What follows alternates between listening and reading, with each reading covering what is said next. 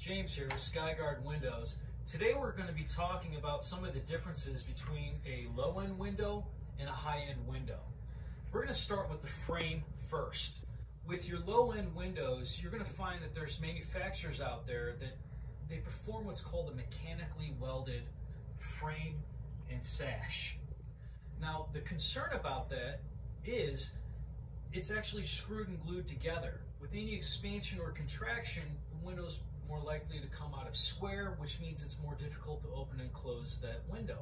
Furthermore, with a screwed and glued window frame, if there is a shift, you're allowing for the intrusion of air, bug, and water infiltration. Now, in contrast, with a high-end window, you're going to find that the corners are fusion welded in both the frame and the sash. It's a hot titanium plate that heats up, fuses the material together. It becomes the strongest joint in the window, providing that this window will never come out of square. At the end of the day, what that means for you is the peace of mind knowing that your window will always be easy to open and close, and you'll never have to worry about air, bug, water infiltration coming into the home, leaving you more comfortable.